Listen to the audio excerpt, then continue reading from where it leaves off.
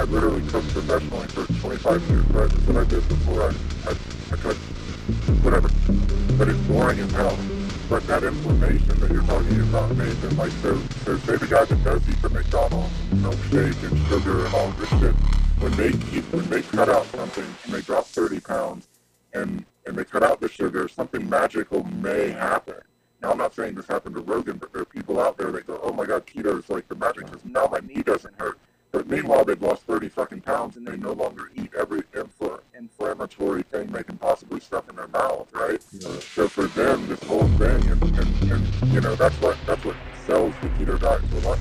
I mean, I don't think diets are like sustainable, right? But simultaneously, it can also be, you know,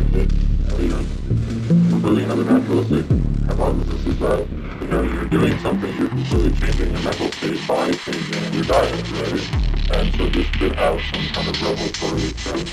Yeah, if you're just eating anything, right, and then you begin to control your diet in some way, right? And there's all these questions that are raised about these.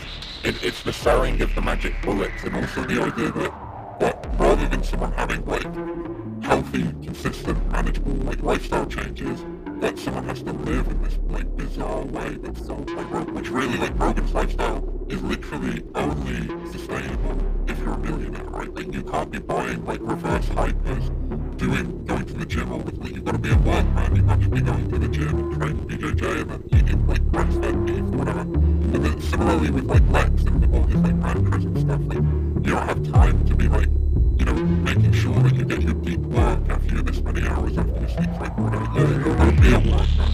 I read a book the other day, someone was like, right, you can still be, even if you're working 4 hours a day, you know, like, I work 8 to 8, and I'm still, you know, going out and like having a drink and going for work. I was like, are you tired of paying for yourself?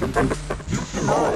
If you're going to do like 8 to 8, you know, you have 2 hours before 10 o'clock. Most people go to bed at 10 o'clock, right? Not Nathan, obviously. But, you know, most people go to bed between 10 o'clock and 11 o'clock, right? There's no way you can go out for a date and be like, oh yeah, well, I'm fully ready for a romantic evening.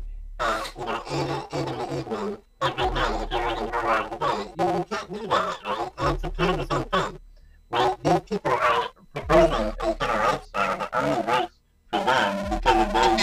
Like, I think there's some sort of bullshitty selling going on in the lifestyle thing as well. I do too, but there's also something to be said that the American people like. So this like work hard until you have the American dream. The problem is like American dream is a lie. It's like saying 100%. It's like saying I agree with you 100%, Sample. There is no such thing. But and when you ask